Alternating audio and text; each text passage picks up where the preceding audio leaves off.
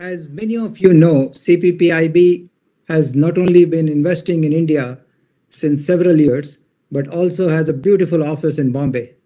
Coincidentally, the inauguration of the office was announced at one of the FICCI conferences by then CEO of CPPIB way back 5 years ago. CPPIB is the Canada's largest pension fund and one of the largest fund managers globally, managing around 500 billion Canadian dollars and projected to cross $1 trillion Canadian dollars by 2032. It invests the funds of more than 20 million Canadian contributors. More importantly, it has so far invested around 12 billion Canadian dollars in India. Ladies and gentlemen, we couldn't have had a better person than Alain Carrier, Senior Managing Director, Head of International, Head of Europe, CPP Investment based out of London, to speak to us today. Alain, good afternoon to you. Good afternoon, Sunil. Please. Alain has more than 27 years of financial services industry experience. Prior to joining CPP in 2008, he was managing director at Goldman Sachs in the investment banking division in New York and London. And coincidentally, again, we worked together at Goldman Sachs during those days. Alain, a very, very warm welcome to you in India, though virtually though. Just to give you a little bit of background, this is FICCI's capital markets, flagship capital markets conference called CAPAM 2021. We host this annually for the last 18 years. And today we have more than 1,100 participants, registered participants, and across the globe. Given the paucity of time, I'll restrict my comments here, and I would request Alain to deliver your keynote address. Over to you, Alain.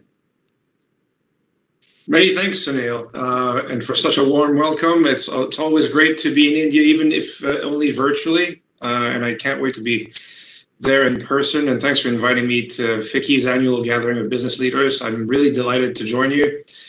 And so I thought about two themes today for this address. One, emerging opportunities which can drive India's growth in a post-pandemic world, and then the importance of India for a global investor like CPP Investments, which, as you and I discussed, we are very, very bullish on India generally.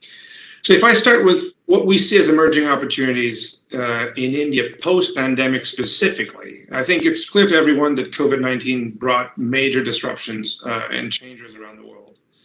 And some of these shifts were already in motion before the pandemic emerged. If you think about it, the acceleration of technology, shift of economic growth from the west to the east, urbanization, shifting supply chains, and significant demographic changes, this was all happening. But I think it's also clear now that a number of these shifts are accelerating, and the pandemic and the way of working and the economic disruptions are now pushing some of these themes a lot faster and years ahead of where we thought we might be at this point in time. You look at the acceleration of e-commerce, e-learning, telehealth, drug and vaccine discovery, great examples in the COVID vaccine. That's all moving us closer to the future. And if you went back 10 years, I don't think anyone would have predicted where we are along some of these trends today. And some of these shifts will be permanent. I think there's no doubt about that. And India is very well positioned to benefit from a number of these new opportunities. And if you think about India's economy in the near term, clearly that's been affected by the pandemic, but the macro fundamentals of India remain very strong. Look at demographics. 66% of India's population is in the 15 to 35 age bracket. Massive consumer bulge. Urbanization. India's cities will contribute 70% of India's GDP by 2030. And then mass consumerism that flows from that. 65% of the GDP is through private consumption. And then you talk about technology. technology adoption in India is fantastic, and you have 800 million internet users now. There's massive and significant growth over the last few years, and that basically fuels a number of the other themes. So speaking of themes, I'll mention four today that we have a keen eye on: the rise in consumption, diversification of supply chains, infrastructure asset recycling, and then sustainable energy growth. And if you start with the rise in consumption, look at India's GDP per capita, which is now probably around 2,000 US dollars, and roughly where China was in 2005, 2006. And I know these comparisons are tricky and dangerous, but if you look at history and where China took off and the point that it took off from, and look at South Korea as well, when these economies were at similar stage of development as India is today, that's when they really took shifted another gear. And that upward trajectory is far from guaranteed in India, and you can hear a number of people list a number of issues as to why you can't really compare the two. But we think, and we're quite convinced, that it's actually indicative of the country's future potential. And if you think of direct-to-consumer companies, digital and tech companies disrupting legacy business models, that's been happening in India. It will continue to happen. That is here to stay, and that's going to be a key player in that economic growth. And then you look at diversification of supply chains. Again, a trend that is playing to India's potential.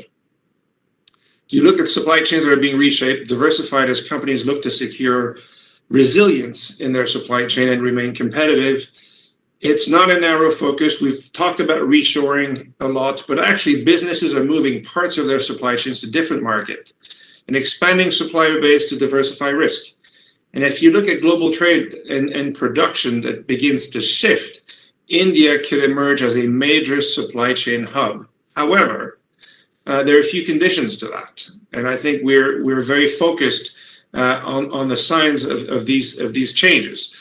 If you look at India's large workforce, training is very important. You need to train the workforce to suit the needs of different sectors, and that will allow you to offer competitive cost of labor, but also skilled labor in order to achieve that supply chain disruption. Private investment can and should be boosted in the transport infrastructure of India, like ports, airports, and container depots. That's usually what people refer to when they think that the domestic infrastructure is key to expanding India's production base. And next to that, you have a very large domestic market that can act as a supplement to the export potential for international manufacturers, again, if infrastructure allows access to that market efficiently.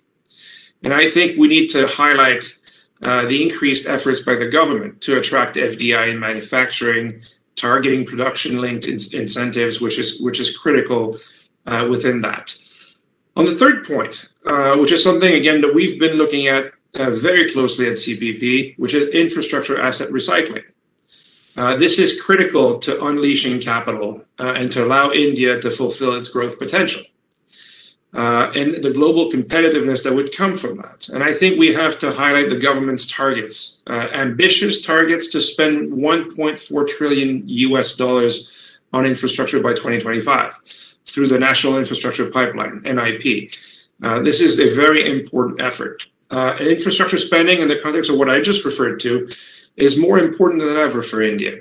When you look at what the IMF studies concluded, that during times of high uncertainty, increasing public investments by 1% of GDP can boost GDP growth by 2.7%. So private investments by 10% and employment by 1.2%, all critical factors for India.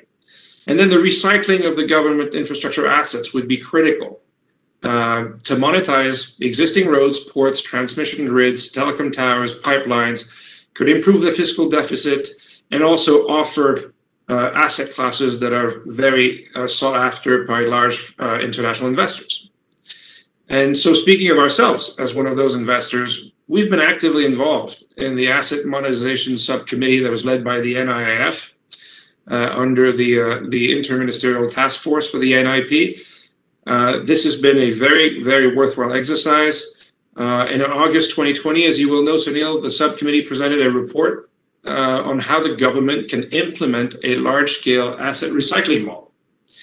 And that would tap the interests of institutional investors such as CPPIB by providing assets that we can value and that we can spend a lot of money and then free up capital for the government in order to develop new infrastructure. And so on this theme, we've been actually working quite closely with the Indian government. We've launched India's first private InvIT, the InfraVIT, to acquire operating road assets. And we're also the anchor investor in Power Grid Corporation's InvIT for transmission lines. All great initiatives that are helping to open up and offer opportunities for international investors. And so on the fourth theme now, if you allow me, sustainable energy growth. Sustainable energy, not surprisingly, is one of the fastest growing part of CPPIB's portfolio. It's something that is critical to our development, but also a very, very significant focus of the organization globally. And in India, there's significant opportunities. India is expected to triple its renewable energy generation capacity by 2030. And to achieve this will require significant investment, and we think a lot of it will have to come from international investors. I think we're talking in the vicinity of $500 to $700 billion over the next few years. You need government, favorable policies from government, and we have that. Renewable energy projects for priority sector lending, building power transmission lines to support distributed generation, which is key when talking about renewables, and allowing 100% FDI under automatic route for renewable projects is also very important in attracting foreign capital. And then add to that electric vehicles and EV charging infrastructure as significant opportunities with energy storage, batteries, and new energy sources like hydrogen, where Europe, incidentally, is playing a large role in developing this new source of power. They're all expected to be areas attracting significant private investment. And as I said earlier, we have a department called Sustainable Energies Group, which is focusing exclusively on these areas and spending a lot of time in India. And as I said, a very important facilitator for the above themes is attracting more foreign capital. And we're very pleased on that score to see numerous initiatives by the government to attract patient foreign capital. Incidentally, in 2020, India bucked the global FDI trend by growing 13%, even as FDI globally collapsed by I think a number close to 42%. So that was a very good sign. And also looking at COVID-19, India surged ahead of most emerging markets in terms of net FDI inflows, with numbers close to $40 billion in fiscal year 2020 alone, which is a strong indication of the recovery of the economy, but also the attractiveness of the market and some of the themes I just mentioned playing very, very positively with foreign investors. So if I can now turn to my second big topic, which is our investment philosophy at CPPIB and the importance of India as a market to a global investor like us. When we think of CPP, what we like to put forward as our philosophy is long-term investing as a frame of mind. It's not a holding period. It's a culture. It's an approach. It's about making investment decisions with a sustainable, future-oriented perspective. And so that means you need to be persistent through periods of underperformance, and you need to be patient, which is something we can do given the way we are structured and given the way capital flows into our fund. And we also have a unique governance structure, which is quite different from a sovereign wealth fund, for instance. We're at arm's length from government. Our management team reports to an independent professional board of directors. And so we're not encumbered by political agendas, and we're somewhat insulated from political interference, which was at the core, foundational to CPPIB, and is critical to our decision making. We also have something that we think is quite unique called the total portfolio management approach. With a long horizon, we have certainty of assets. We know for 25 years, roughly how much capital will flow into the fund and how much capital will flow out of the fund to sustain the CPP. And that's a long horizon and a certainty of asset that means that we can take prudent long-term positions and absorb short-term changes in investment values as we look through market cycles. I would also mention our investment-only mandate. We have been given a very, very clear mandate by the Canadian government at the time, which is to maximize long-term investment returns without undue risk of loss. We do not have to take into account social or political goals, and frankly, we look to build a global investment organization that will maximize returns for Canadian pensioners. And we look through that prism, have flexibility to deploy our capital as we see fit. That leads to a distinctive ability to pursue a very diverse set of investment strategies, either the direct equity, structured equity, credit, listed, unlisted, a very flexible first full service capital provider. I jokingly tell most people that if you can think of an investment strategy, we likely have it in-house or have had it or are about to develop it.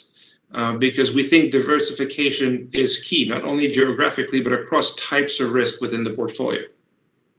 And that actually brings a lot of dividends. When you look at the volatility of 2021, we've actually achieved our strongest ever annual return of 20.4% across the entire portfolio for fiscal year 21. Our total portfolio, as you said earlier, Sunil, is approximately $500 billion Canadian. 85% of our investments are outside Canada, and almost 30% are in the broader Asia-Pacific region. And with this, we're on track to be a $1 trillion fund in the early 2030s. And it will keep growing after that. And so when you look at this, being global, being an investor of scale is very important, and emerging markets are a significant part of our growth strategy. By 2025, our goal is to have approximately 1/3 of our fund invested in emerging markets, which include India, China, and other markets around the world. And by that time, you would assume that the portion of the fund that would be invested in emerging market could be close to $200 billion. So India will be critical to that growth. India will see significant growth in our focus on assets, but also in our people on the ground. As I told you in the pre-call we had, our Mumbai office has been the fastest growing office at CPPIB over the last couple of years, and probably will remain so for some time. I think you mentioned kindly that we have approximately $12 billion already invested in India. So there's quite a significant room for growth within that portfolio. And we're also focused on building a very diversified and resilient portfolio in India. And we'll continue to grow it through direct investments, fund investments, LP secondaries, partnerships, infrastructure, real estate. This is across basically our entire strategies. And despite the pandemic, the last fiscal year has been probably one of our best years across strategies. And we've committed over 2 billion Canadian dollars in India. And we're off to a very good start in this current fiscal year with roughly $1 billion already committed.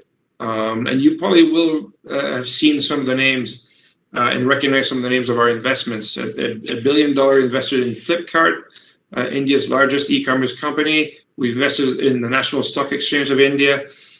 We were part of a SPAC listing of Renew Power, one of India's leading clean energy companies. We're the largest anchor investor in Power Grid Invit. We participated in the take private of Retusa, an IT services business, invested in office space with RMZ, and the acquisition of credit financing. And we made a fund investments in BPEA's mid-market credit fund. And I would be remiss if I didn't mention one of our most successful investments in India, and a good example of long-term investing mindset, which was our investment in Kotak Mahindra Bank. We first invested in Kotak in 2013. And since then, the stock price has gone from rupees 340 to 1,700, which it is today. And we've added to our position a number of times over the last 8 years and now own approximately 6.5% of the bank. So in summary, I would say, Sunil, that we're incredibly proud of what we've achieved in India. We think our position, our portfolio, and our team will keep growing significantly. We look forward to partnering with a number of Indian businesses, and we also look forward to a very productive relationship with the Indian government and a number of its agencies, which have been incredibly helpful in our growth. I'll probably stop here, given the time, and maybe to turn to questions if you have any.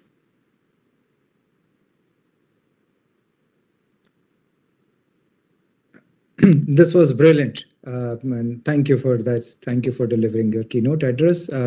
Ladies and gentlemen, we probably have time for 2 questions because I know Alain has to leave for a investment committee meeting. So please feel free to put in your question in the chat box. I'm going to pick up the questions from there.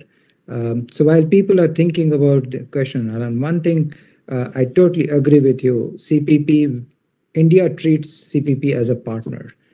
Your commitment to NIIF, which is a long-term commitment, and also many of the assets which you talked about, we obviously know all the names, and your commitment as an office. As I mentioned in my opening comments, it was 2015, if I'm not wrong, Mark Wiseman announced the opening of CPP office in India at our CAPAM conference of 2015. And since then it has grown significantly. You mentioned about internet user in India. It's a very interesting one. General perception of CPP is long-term infrastructure related asset investor. I was watching your interview on Mint, which was fascinating, and you talked about multiple things, including your investment in some of the digital assets, digitization program. You talked about Flipkart. Would you want to talk about that? Because that is slightly different than the perception of infrastructure investor.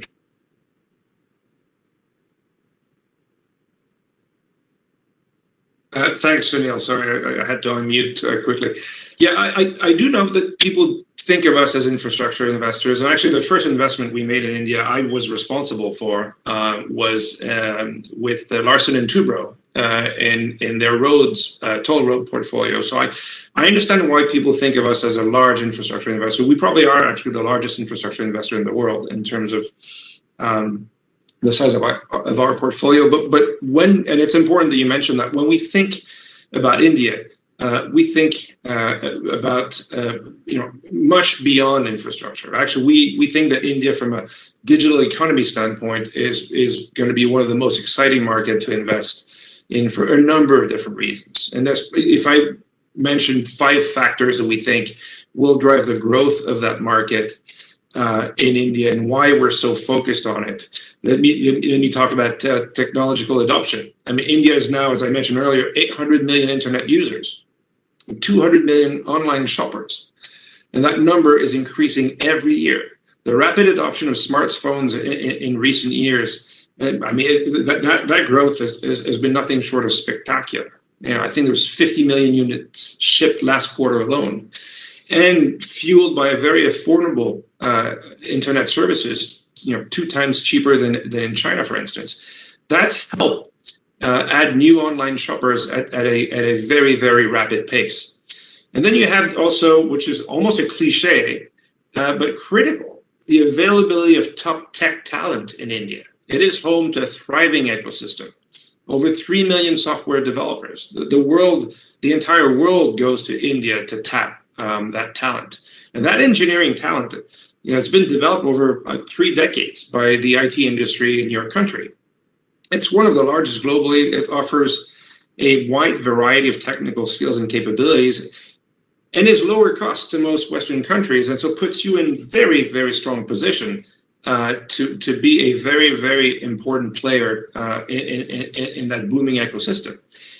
And then turn to that ecosystem again. It's the startup ecosystem in India is growing at an unprecedented pace. The pace of new company formation is very impressive. Innovation in a variety of sectors is meant a surge in what we call soonicorns and unicorns. So if you're, according to NASCOM, I think there's 1,600 new startups are founded during the pandemic, taking the total to the country to more than 12,000. And 55 to 60 of them were identified as soonicorns, soon to be unicorns. This is incredibly exciting.